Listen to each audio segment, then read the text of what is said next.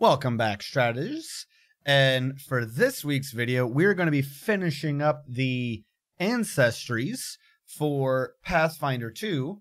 And in this video, it's going to be slightly longer than normal. We're going to cover humans, half-elves, and half-orcs. Because Pathfinder 2 decided that half-elves and half-orcs should kind of, not really, but maybe yes, be set up as a sub-ancestry to humans due to their interbred status, which I feel is a bit of a cheapening, a reducing of the culture behind half-elves and half-orcs, but that's what we have to deal with going forward. As some of you may have noticed on the Twitter, that I've already recorded this video kind of, and I got all the way through it, and it turned out OBS didn't have the audio setting on. So I now have a 45-minute video of me gesticulating wildly.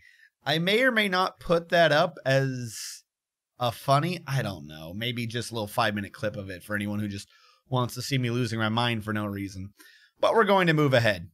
Humans, being humans, the masters of generalization, have 8 hit points between the other races, higher points of 10, lower points of 6. They are a medium size, and they have the 25-foot movement speed. They have 2 free ability boosts, and of course, if you do have the alternate rules where you get to take 2 free ability flaws for 1 extra ability boost, humans are the only ones to not overlap themselves, so they get the biggest gain out of such a situation. They have the traits of humanoid and human, which, while required, I do find kind of humorous, because, of course, anything is humanoid, and they specify that humans are the humans of the humanoid, which I find kind of funny. Before we continue ahead, I would like to draw your attention to this side rule. Humans, or I should say half-elves and half-orcs, by default in the rules right now, are descended from humans. However, they could, in fact, on your GM's approval, be descended from other races. As it stands right now, the big thing to half-elves and half-orcs is that they can draw from human ancestries for their feats. They can draw from their home parent, i.e. orcs or elves, and they can draw from this special list pertaining specifically to the half-elf or half-orc choices. What this means is you could be a dwarf, if your GM allows it, a dwarven half-elf, and in that case you would draw from elven, dwarven, and the half-elven list. While this is very good, and I do agree with this makes perfect sense, what they've done in terms of book space, though, is everyone else got 4 heritages to choose from.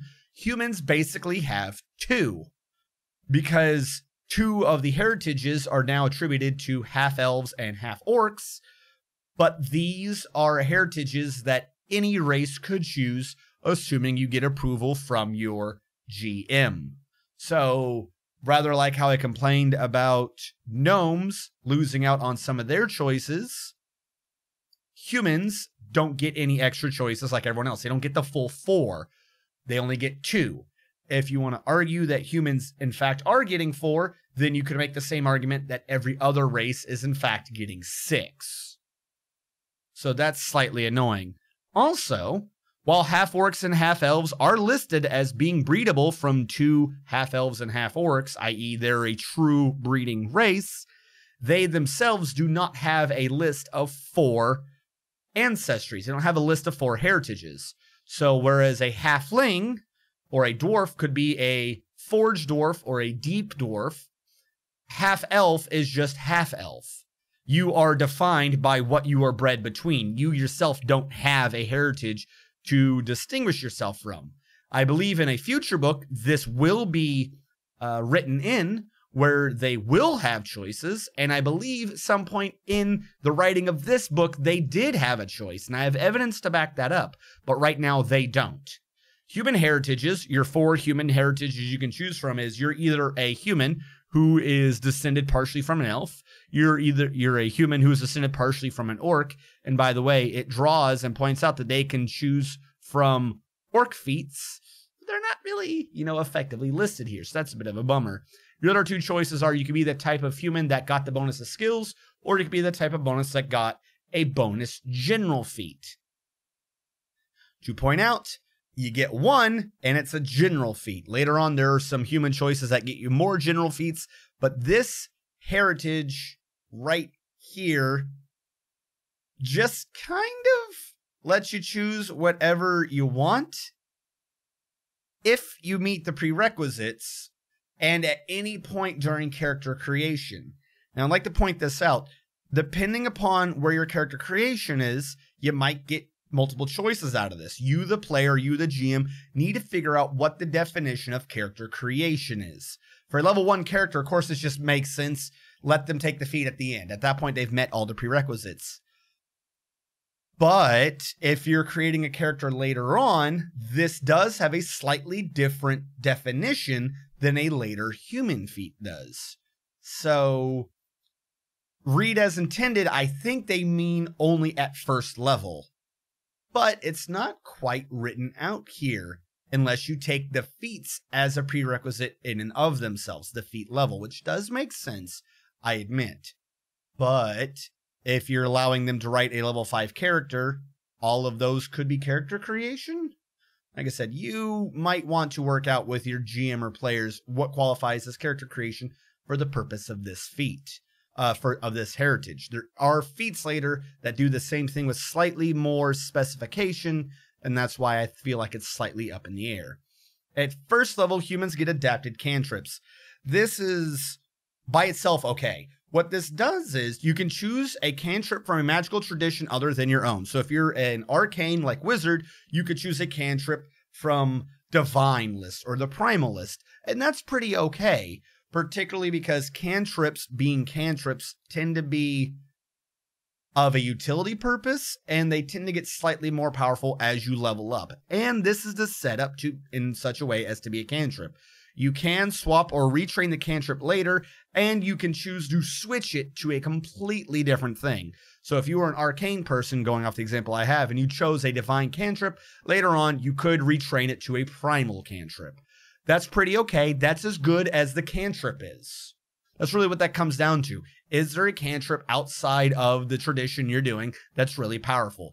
However the strength of those cantrips are, that is the strength of the cantrip that you'll be dealing with.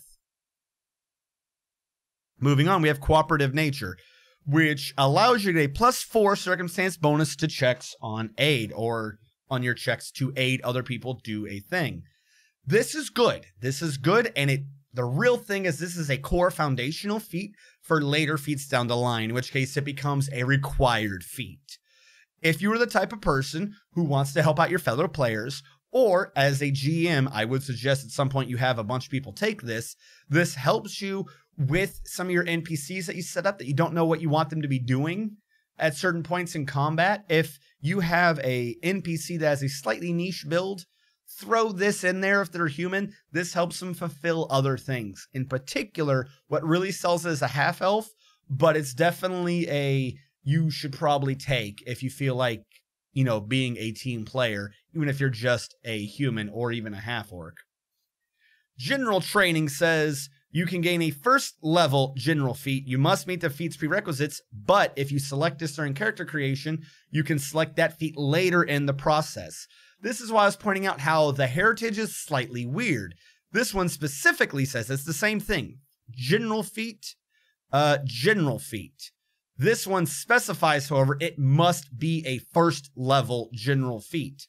Whereas this heritage doesn't actually specify that. I would assume, read as intended, it being a heritage, that it would have to be a first level feat, but it's not written as one. For this, you would have to choose a first level general feat, and again, you would have to choose later on at the end of character creation. Whereas, possibly depending upon how you want to word character creation, if you let your players write a higher level character, possibly allow them a higher level feat. I don't think that's intended though, but there is a weird slight gray area where that might come into play. Haughty Obstinacy is basically 2 feats in one, and for that, yeah, I have to recommend it as possibly a feat to be aware of. If you roll a success on saving throws against mental effects that directly control your actions, you critically succeed instead. That by itself is already evasion versus admittedly a niche effect. You get evasion versus things that attempt to directly control your actions. Already by itself, that's 1 feat. Pretty useful. If a creature rolls a failure on a check to coerce you using intimidation, they get a crit failure instead, so they don't get to try again for another week. That effect by itself would also, I would say, generally be a feat by itself. I think because both of these are slightly niche, it's not mental effects. It's mental effects that directly control your actions, and this is only applicable to intimidation effects. I think because they were both niche effects that they crammed them together in 1 feat, so the sum of the parts being over 1 feet, I would say that this isn't a bad choice. Particularly if you know that you're in a type of situation where either the GM, if you're a player, or the player, if you're a GM, has an effect that would directly control you, i.e. they do a lot of intimidation, or you feel like you're probably going to be dealing against someone who does domination and the like. This is a level 1 feat, so it's a bit early possibly to be taking that feat, because that early on you're not likely to get, I don't think, too many dominate effects. But it is a feat that if you're needing to fulfill a thing to be aware of, like what should I take, and maybe at 13th or 17th level you've taken all the feats you want, don't forget to come back to Haughty Obstinacy. It's a pretty decent feat. Natural Ambition allows you to choose a first level class feat for your class. And if you do this during character creation, you can wait till the end to make sure you meet all the prerequisites. It's basically the same thing as general trading, but now this is a class feat. Both of these are really good feats, albeit slightly watered down because you can only choose a first level feat. But if you want to specialize in your class more or be more of a generalist and taking general feats, these are both good feats. Nothing really bad to be talking of here. Natural Skill allows you to be trained proficiency in 2 ranks of your choice. This is the same thing that all the other races got, whereas generally there was a bit of a layover or a crossover in the other races where it chose 2 for you, and if there was an overlap between the race and your class, you could choose one instead. You could get a 3rd one out of it. Humans, you can't really get that 3rd one, but you do get the variability in being able to choose both of your skills. Nothing too good, nothing too bad. Unconventional weaponry, it's the weaponry feat that we've seen up to this point, except for you can just choose any ancestry. That's, again, the humans, masters of being generalists. Not too good, not too bad. If you're going a weapon thing, keep in mind humans would allow you to choose other races' weapons. Of the entire list of first level ones, the 2, or the 1 basically, that I would suggest, hey, maybe recommend taking this above all else, Cooperative Nature. Like I said, it's a bit of a, I'm pointing out what it's going to do in the future, but the ability by itself to just get a +4 on your checks to aid someone else, that +4 is a 5, 10, 15, 20% increase in your chance to succeed at it. And I'm going to sell you on that feat later if you don't think that that's good enough on its own. Adaptive Adept, unfortunately, I would have to recommend against. I get what they're trying to do. It's just the way they've done it. I really don't back up. What it is it's an expansion to Adapted Cantrip, where now you can choose a cantrip or a first level spell from the same tradition as your cantrip was from Adapted Cantrip. First of all, quick question that maybe you want to mull over in your head. If you later retrain Adapted Cantrip, do you have to retrain that first level spell? Because you haven't lost the prerequisite. This prerequisite is when you choose it, it has to be the same tradition as cantrip. That would slightly possibly change which one, how powerful I would say this is. Going off the assumption, though, that no, Adapted Adept would need to match the same tradition chosen by Adapted Cantrip, I'm going to have to recommend that this isn't that powerful. You gain a spell, adding it to your spell repertoire, spellbook, or prepared spells, just like the cantrip. You cast the spell as a spell of your class's tradition, so it would be cast as arcane, going off of our wizard example. If you choose a first level spell, however, you do not gain access to heightened versions of that spell, meaning you cannot prepare them if you prepare spells, you can't learn them, or select a spell as a signature spell if you have a spell repertoire. So spells you can kind of learn as higher level spells, or using signature spells find a way to naturally heighten it to other things. There's a difference between a first level magic missile and a third level magic missile. This feat only gives you access to the first level spell as a first level spell. You do not gain access to the tradition's normal ability of having the higher level versions of that spell. And that's why I have to recommend against this. A lot of the spells in this game have been set up in such a way that they all naturally get stronger as you, the spellcaster, get stronger. At this point, for that first level spell, you sunk 2 feats into it, and you do not gain the ability for it to get stronger as you get stronger. So there's a slight issue with that there. Because at this point, it has to be a real good first level spell, and quite frankly, whatever that tradition is, unless it's a really OP first level spell, I can't suggest taking this. If you're arcane going for divine, you should probably just have someone who's divine learn that spell and a stronger one thereafter. If you're a DM, this still doesn't make sense. Just have someone that does that tradition. This is 2 features sinking in, which you could be making better choices with. I cannot recommend adaptive adept, though adapted cantrip, because cantrips naturally get stronger, would be kind of good.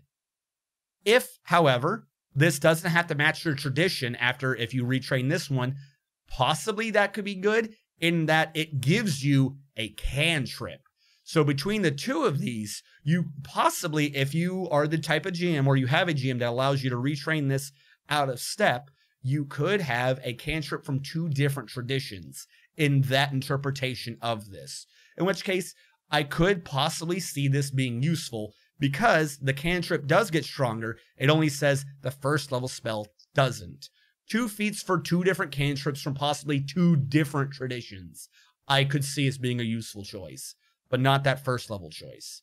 Clever Improviser, you gained Untrained Improvisation general feat. That by itself, you're gaining a feat to gain a feat. Pretty good. In addition, you can attempt skill actions that normally require you to be trained, even if you're untrained.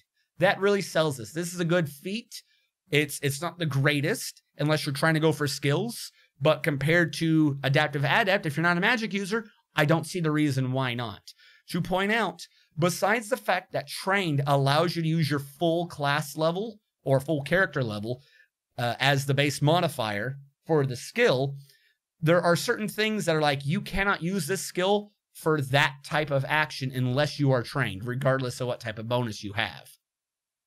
This allows you to match trained abilities in all skills. So it doesn't matter what the skill is, if you're not trained at it, you can do all of its actions as if you were trained, which is pretty useful. Cooperative Soul. This is the upgrade to Cooperative Nature, and this is how I'm going to sell you on Cooperative Nature as a feat that I would recommend a lot of people take, especially if you want to be a team player.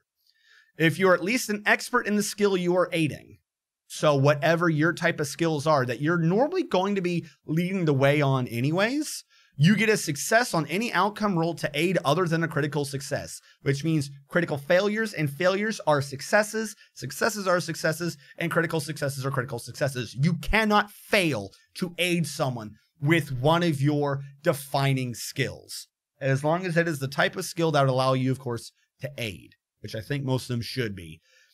This is such a useful thing because this allows you to drag people who are not really that trained in that skill up to having a chance at passing it. Or if they have a chance of passing it, like greatly increasing their chance of passing it. I like this. Anything that is an automatic, this is them saying automatic. You get an automatic success is what this feat says. Automatic basically means you don't need to roll.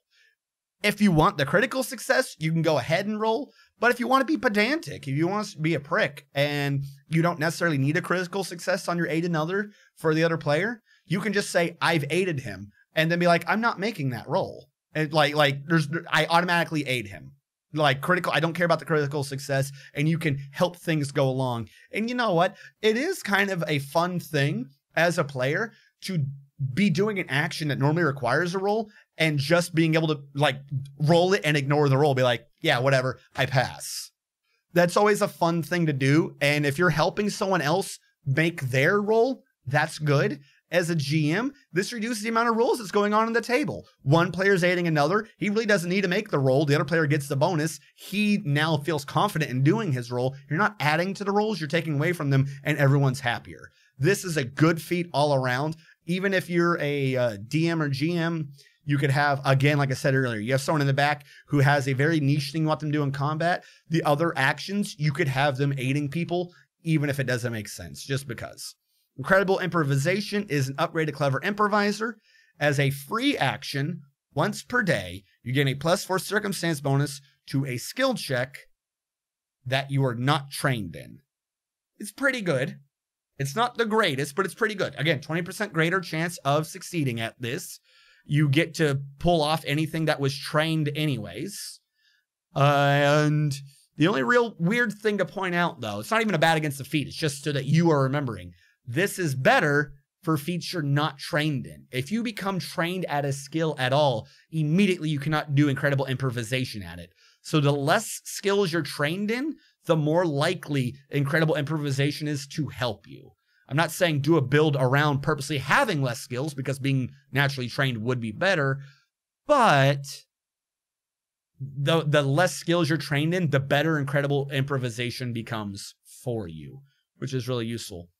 Multi-Talented allows you to take another multi-class feat, even before you should be allowed to take another multi-class feat.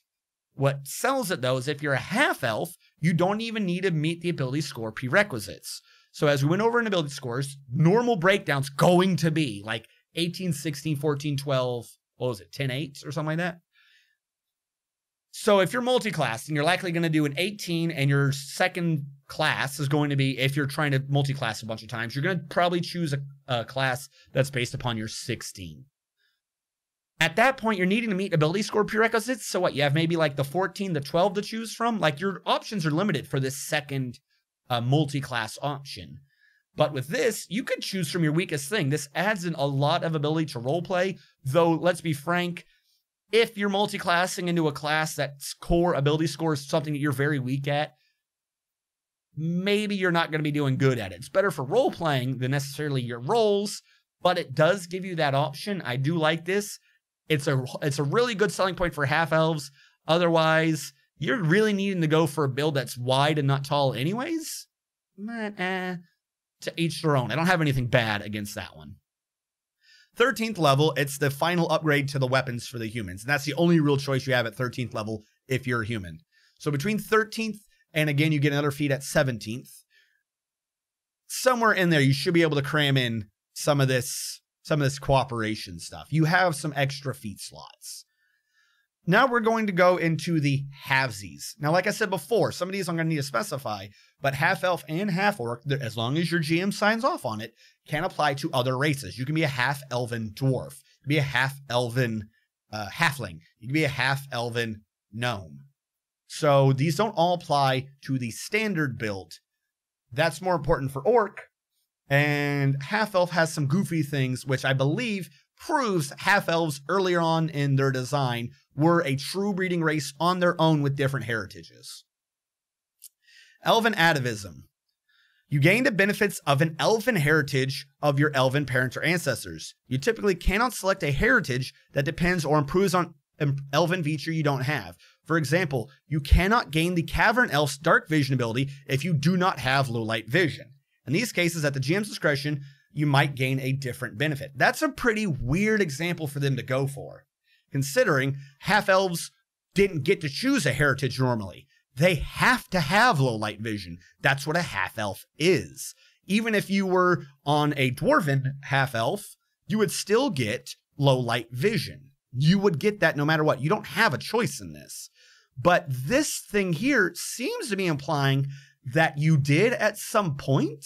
So I suspect in a future book, they're going to release heritages for half-elves and probably half-orcs. And also just the heritage for orcs, because there's no orc listed. So what are they drawing from for their orcish feats? At least not as a full list down like this is. That being said, this is if you're doing half-elf, this is pretty good. Get those choose an elven heritage. Why not? This gives you a full and proper heritage, because at this point, going off of humans as default, but this could be any race, you could be a human who got the half-elf for all those bonuses, and your first level feat, you chose to also gain an elven heritage. So you're a human gaining an elven heritage, but you still get to choose those human generalization feats. If you swing things around together, this allows you to get all those elven skill retrainings and the human guaranteed to assist people, aid in others. If you can cram those together, oh my gosh, you're helping everyone with like the most crucial skills they need that day. Just do the elven thing where you learn the skill you know you're going to be needing to do that day, be really good at that skill, and then help everyone else with it, guaranteed. Boom. You are the world's best team player if you do this. Would like to point out, though, if you do take this, you can only take this at first level, and you are not allowed to retrain into or out of this feat, which makes sense. You're not retraining a heritage. But, as a slight complaint about the lore, the half-elves need to take a feat to be able to now have a heritage, and their heritage is just, you get to draw from an elven heritage. So you're basically a human character with a heritage of, you're actually a half-elf, with a heritage of, but you were raised by elves. Which elf were you raised by? A half-elf does not, in and of itself, have a heritage. All you're defined by is, you're basically a mutt and what race raised you. Which is kind of a bummer, and I feel like they need to release it in one of their earlier books, the expansion on the half-elves. At 5th level, Inspire Imitation to sell the co-op feat even more. Whenever you critically succeed at a skill check, you automatically I love automatic. You automatically qualify to use the aid reaction when attempting to help an ally use the same skill, even without spending an action to prepare to do so. Mix those with the other 2 feats. What this means is, 1, first of all, I'm really good at this skill. We're going to assume I'm at least expert. Boom.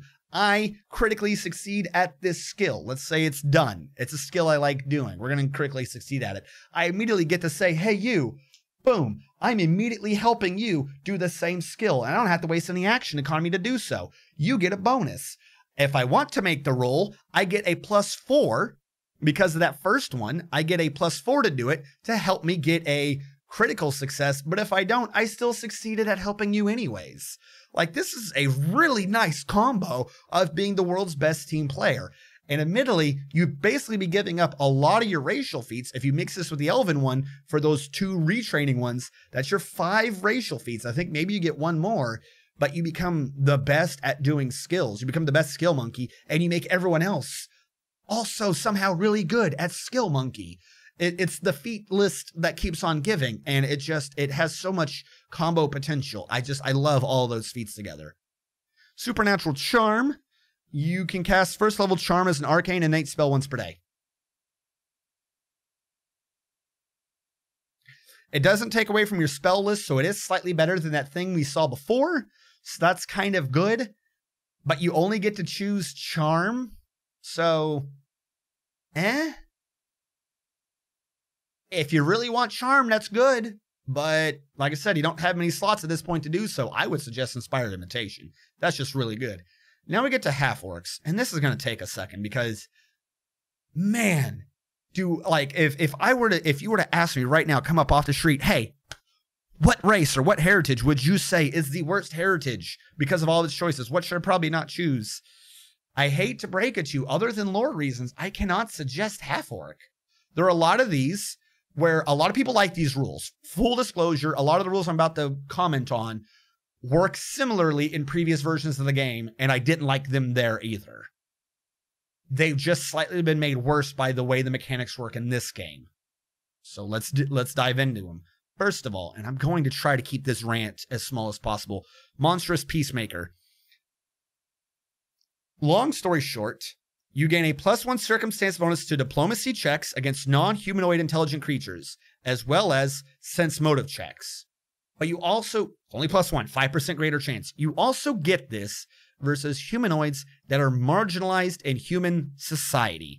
And this line right here, I don't think they play tested that at all.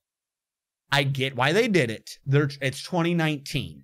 They have parts of the character sheet where they even, like, what are your pronouns and stuff like that. I get why they wanted to put something in like that. I'm not hating on that. I don't think they play tested this well, though. If they did, they would have given it a bigger bonus. Because otherwise, this is too much work on a DM for too little a bonus. There's two ways to do this if you're a DM. BT, by the way. If you're a player, ask your DM how he's going to do this. And as a DM, there's two ways for you to do this. One, don't allow this feat. Or two, make that scale. Like, +1 for every 4 character levels, minimum 1. For this to make sense. Because otherwise, this feat is utterly pointless by the end of the game. And it's a lot of paperwork for no reason. This is my issue why. Because I know I'm already probably going to get some flack on this for hating on something that mentioned marginalization. But hear me out. 1. Just the base thing. Your half-orc could have been a half-orc that wasn't human. You could have been a half-orc that was raised in dwarven civilization, for instance. So at this point, it's not human society. It should be dwarven. Let's just address that right now. It shouldn't say human society. It should say the non-orc, like the non-orc half of you society, whatever you were grown from. Because 2, if you want to specify this as human society, in Pathfinder and Dungeons and Dragons, way more than in real life, societies are way smaller. And societies of drastically different mindsets can share a border as is routine. I'm going to use for 3.5 here, 3.5 4th edition real quick. I'm going to use Eberron as my example, which I know isn't Pathfinder. Just bear with me here so I can point out how some of this works. In Eberron, they're one of the kingdoms, one of the different areas.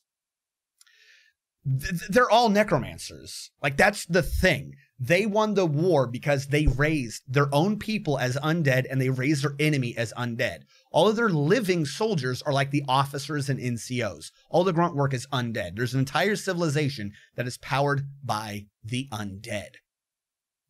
Right next to it, like sharing the western border, is a city that's heavy into spies and heavy into elves, and they like they're all about the wind magic and shit. And it's basically while there is a royalty, it's kind of heavily implied that the royalty is like severely enmeshed with this guild that does airships. So everything is like half-elves and elves, like snotty people that we are holier than thou because we have the magic. We have this blood mark. You don't. You are a lesser citizen. In that case, and again, I realize that doesn't exist in any of the Pathfinder realms. Just bear with me. In this case, what society do you get the bonus from? In the Necromancer one, they mentioned giants. I would assume that they actually tend to like giants, especially in a Pathfinder situation. If you have a Necromancer kingdom or a society going on, giants tend to be not mindless, but they kill people who get in their territory and stuff. Depending upon the giant, they could be intelligent storm giants, or they just be hill giants. They just chuck rocks and smash. They might kill people, so the necromancer might then be able to get fresh sources of things to raise. So that society might actually be unnecessarily nice to giants. Because 1, they don't want to kill them because the giants, just doing their natural gianty territorial thing, are far more active than an undead giant would be. The giant could kill people for them, and then the giant could bring it back. It's like a way of generating material without having to do much, because the giant feeds itself. Yet you pay him money, but the giant regenerates, the giant feeds himself. A necromancer could love giants. Next door, you can have a society of elves where practically everyone is marginalized. So, in this case, do you get the bonus from the guy who got raised? Let's say we're going with giants here. If you were talking to a giant who was raised in the left society, the elven one who's snooty, they would be marginalized. Do you get a bonus against him when he's in that society, but not when he moves over? Like, do you get a bonus in the current society? That wouldn't make sense, I admit. You would get the bonus based on what they grew up in. But now, as a GM, you have to start calculating what society everyone grew up in. You get what I'm saying? Like, you have to, all of a sudden, you add an entire layer of calculation for any major NPC because they're doing diplomacy checks versus them. You have to start doing major calculations just to figure out who was or was not marginalized, which is fine, but you only get a +1 bonus? The player's not going to care about this bonus in 4 levels tops, and it's only a circumstance bonus. If you make it so it scales, like every 4 levels, so by level 4, or it's +1 all the way up to level 8, I admit, so that's kind of a bit of a bummer, but at level 8, it's a +2, at level 12, it's a 3, at level 16, it's a 4, and at level 20, it's a 5. It's still something. It makes sense for the lore you're going with. But +1 is hardly a bonus. They didn't want to make it higher because it's a level 1 feat. This should be a scaling feat that should have been introduced at a later level, is what this should have been. But it kind of wouldn't have made sense to suddenly become a peacemaker. And it also doesn't make sense the fact that I could take this feat at a later level. But this feat is too little bonus for what the GM has to do. If you're the GM and you're fine, like I said, you want to do this, that's fine. But for the love of God, for your own sanity, give them a bigger bonus. Make it scale with their level or something. Because if you're going to have to start doing these calculations, you're going to want the player to get something out of this. You get what I'm saying? Because if you're doing the calculations and your player's forgotten he's gotten this bonus, that's the worst thing. To put more work on the DM, and it's for something that's so minor, the player's going to forget they have it. That, like I said, you can take it one of 2 ways. Strip the rule entirely. Just don't even deal with that headache. And I would suggest that for newer DMs. I would. Or if you're fine with this, and because it fleshes out the world, it makes you think about the racial relationships. I like the idea. Give them more than a +1. That is such a tiny bonus. Because you know when this is going to really start coming in handy? At the higher levels. At low levels, they're not doing too many diplomacy checks, are they? They're fighting rats or some nonsense. They're fighting CR1 quarters. They're not caring about the +1 to a sense motive check versus the freaking orc. That's not helping anybody. You know what I'm saying? Like, no. And then, again, back to the first thing. It kind of depends on what society it is, isn't it? What the other person is. There's different societies. Different races have different whatever. Going on. And try to keep that as small as I can. Orc ferocity. Now, this is the one that I really don't like. This entire chain of feats, I feel like, is going to get you killed because of the rules they changed. I did not like the orcish ferocity or any of those variants in any other game. I didn't like it in Pathfinder. I didn't like it in 3.5. I didn't like it in 3.0. I didn't like it. Anytime this type of thing comes up, I do not like this. I want to make clear on this. Full disclosure.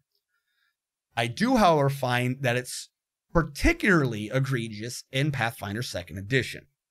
So what it is once per day as a reaction. So by the way, you kind of need your reaction.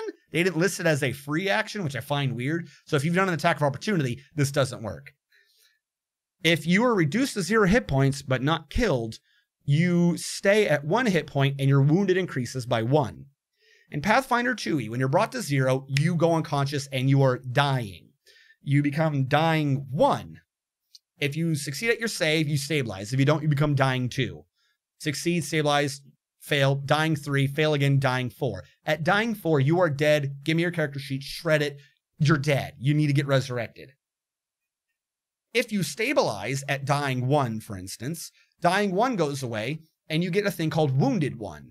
And unless wounded is treated, if you die again, wounded gets added to dying and it becomes your grand total dying stat. So if I go unconscious again and I get dying 1, but I already had wounded 1, I'm really at dying 2. And this very short timer is what I think is why I really don't like this. So if I'm a DM and I hit you and you have this, or you don't have this, you go unconscious, I use this as my cue to go to another person in the group. Because I'm not necessarily trying to purposely kill you. I don't put me in that position. I try to make it fun for everyone. If, however, you stand up, and this is my reason why I don't like this for any version of this thing, if you're still standing, you're in my way, I have to hit you. Now you're just that much closer to dying. I might accidentally kill you when I should not have accidentally killed you. Like, as a player, you think you're getting something out of this. You're not. You're reducing your chances. So what happens here is, normally you become dying 1, right? But you're unconscious and I don't hit you anymore. But what happens is now you get wounded 1, and then I just hit you again? And you get dying 1, which means really you're at dying 2. You lost out on everything. You made me blow an extra attack hitting you, and that's true. But this reduces your chances, how many checks you get. I think it's like a flat 15, DC 15 flat check to stabilize if someone's not helping you. It's like a 30% chance to stabilize. If you have all 3 of the checks, you have something like a 75% chance, because the 30% chance to succeed, and then 30% of the 70% that you failed, so another 21%. So you're already over 50 after just 2 checks. This has lower, and I think after that you're like 75 or something like that. You go from 75 to 50, and if you don't have that second check, you go all the way down to 30% chance of surviving and not dying. There is a benefit the way they had this written, though. I would like to point this out. If I drop you unconscious by critically hitting you, you start at dying 2. Orc Ferocity would negate that and make it just be dying 1. Or wounded 1. In this case, this would be like the one time, if you're going to get Orc Ferocity, this is how I would use it.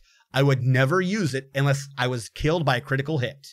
In which case, I still keep standing and I'm at wounded 1. If he attacks me again and drops me, then I'm at dying 2, but I was already going to be at dying 2 to begin with, if that makes sense. At that point, it is a bonus in your favor. In that point and that point only. There is an upgrade to Orc Ferocity that makes it more annoying, but that one benefit right there is one to be aware of. Just as a rule, though, I do not like this mechanic in any game that implements this. Orc Sight, if you have low light vision, you upgrade it to dark vision, but you can only get this at first level and you cannot retrain into or out of it. Fine. I think this is basically taking from an Orc heritage, because it's like how the elves did it. It's basically a heritage, is what they've done. They've added it as a feat, though, because the orcs don't have their own heritages right now. Orc Superstition as a reaction. Note, it is a reaction, not going to gel well with Orc Ferocity. If you blow Orc Superstition to try to get a bonus, and it kills you, you won't then be able to do Orc Ferocity. You can do one or the other. You cannot do both in the same turn. You get a +1 bonus on a saving throw against a triggering spell or magical effect, which is something that allows you to do a saving throw. So basically, as long as you have a reaction or your class that doesn't really use reactions, you can use this to get a +1 bonus essentially once a round versus spells or effects. That's pretty good. That is pretty good, and slight spoiler, it does upgrade to one that is a permanent +1 circumstance bonus. It is only a circumstance bonus, but it's okay. +1 to saves is +1 to saves. Orc Weapon Familiarity is a familiarity feat. That's just for orcish weapons. We're used to this. Weapon Carnage is the upgrade to that. Same as every other race. Victorious Vigor. You bring a foe to 0 hit points. Again, this is a reaction. A lot of orc things are reactions. You gain temporary hit points equal to your con mod until the end of your turn if you bring a foe to 0 hit points. So this is good and bad. 1. Your ability scores are reduced in Pathfinder 2e. You don't tend to be able to get them anywhere near as high as you used to be able to in the games that led up to Pathfinder 2e. So this is a little less useful than it might have been in one of those type of games. You're looking at max level 1 or level 5, like a 4 or 5 temp per round. In which case, because of that, it's kind of low, not necessarily that good. If, however, you are the type of class that can regularly, and I mean like turn after turn, guarantee a kill, and you're not using your reactions, getting 5 hit points per turn, especially if you're getting hit, is like getting a free 5 or 4 hit point heal every turn. So you need to be the type of build that's purposely killing massive amounts of scrubs. This is not a good feat versus the leader, but this is a really good feat versus like a horde of little tiny rats or something, if that makes sense. Not like an actual swarm. I mean like a bunch of little ones. Things where you can constantly say, I've dropped someone. In that case, really good, get a lot of health out of it. But 1-to-1, this is not good for that type of build. This is not good for a one-on-one fighter. Persuasive Superstition is the upgrade to Orc Superstition, which is just you get the +1 bonus at all times.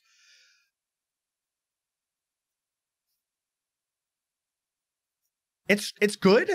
Like, it is good. I did like it as Orc Superstition, but now you're 2 feats in. 2 feats for a 1. The big benefit you're really getting out of this is you free up the reactions, and you can do it more than once per round. So if you were someone who didn't use reactions, and you don't think you're getting hit more than once a round by a thing that you can do a save on, this really doesn't help you, does it? It's a feat that was possibly already covered by Orc Superstition. So again, it depends on what type of situation you find yourself in. Are you going to be getting hit by more than one spell a round? Or do you like to use your reactions for something else? Then Pervasive may be useful. If you're not one of those two situations, there's no reason to upgrade from Orc Superstition. It already does it for you. 13th level, Incredible Ferocity, which makes Orc Ferocity just that much more stupid. Instead of doing it once per day, you can now do it once per hour. Again, I tried to drop you, you didn't, so I hit you again. So now you're at -2. Let's say you stabilize immediately. Let us say you stabilize immediately. Little over an hour later, I hit you. Somehow you're healed, but you still have the wounded status. I hit you, drop you to 0. You're supposed to be at -3. This is really a good point for me to be like, hey, I should stop hitting you, but you decide to activate this anyways. So you stand up, I hit you. Oh, look at that. You immediately go to dying 4, and I've killed you. And you didn't give me, the DM, really much of a chance to not have you kill me. So, kind of a bit of a bummer. Yes, you could say, but in that situation, I wouldn't activate it since I have to choose. It's a reaction. I have to choose to use it. If that's what we're going with in that situation, why did you take this feat? Because in this situation, you've had to have blown it the first time, or you didn't use it the first time, and now you're using it the second time, in which case you didn't need Ferocity. Ferocity is only good if somehow you need to use it twice in one day. And if you're not using it for that second time, is it really helping you that much?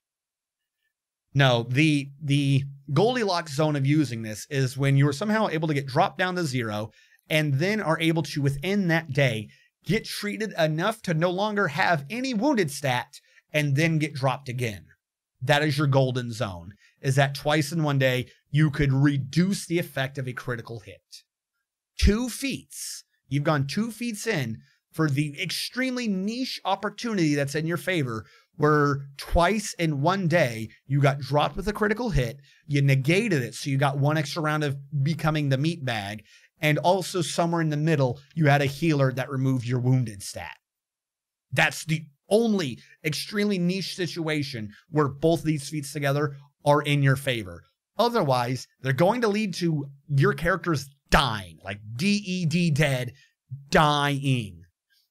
And it's not going to be your DM's fault. Your DM might actually get slightly annoyed, especially if he's in the middle of like a good part of the story. And he's like, okay, they're about to finally catch the big bad. Things are happening. And then you die and the DM didn't know it was coming because you had Ferocity going. Because the other way for the DM to rock this is you say, oh, I've used my Ferocity. The DM go, oh, what are you at wounded? You go, I'm wounded 3. And the DM go, randomly, the bad guy decides to ignore you. That's not really natural, is it? So please kind of don't take this. Maybe what they should have done if you're going to do Incredible Ferocity is, or between one of these, is it to have your wounded condition.